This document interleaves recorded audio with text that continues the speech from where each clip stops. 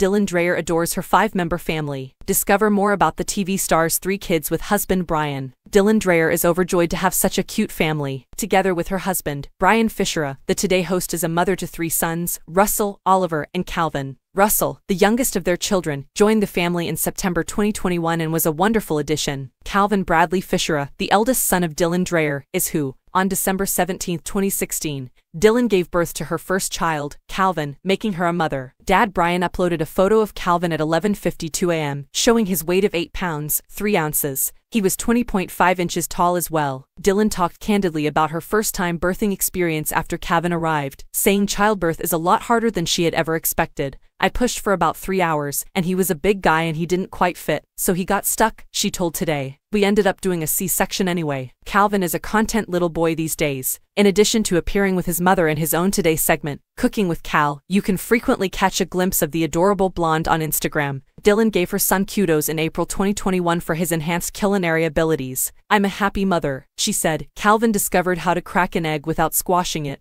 Dylan disclosed in May 2023 that Calvin had received a celiac illness diagnosis. He had hair loss and regular stomachache before the diagnosis. Following dietary adjustments and household adjustments, the mother of 3 disclosed that her eldest kid was seeing significant improvement. "It's not just that we're not giving him wheat products, there's a risk of cross-contamination," she stated to Today.com at the time.